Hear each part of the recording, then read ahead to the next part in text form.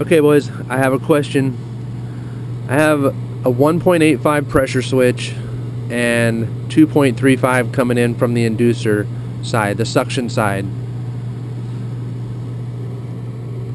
The positive side, or the burner assembly, has a positive side that pushes back when this inducer comes on. This positive line pushes back 1 inch to keep this pressure switch closed. Any ideas why?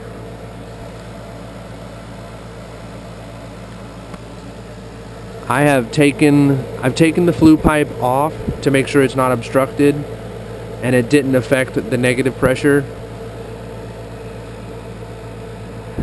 And I've completely checked the supply air to make sure none of that's obstructed. But even right now on startup, I have a ton of air, like 1 inch of air coming into the burner assembly.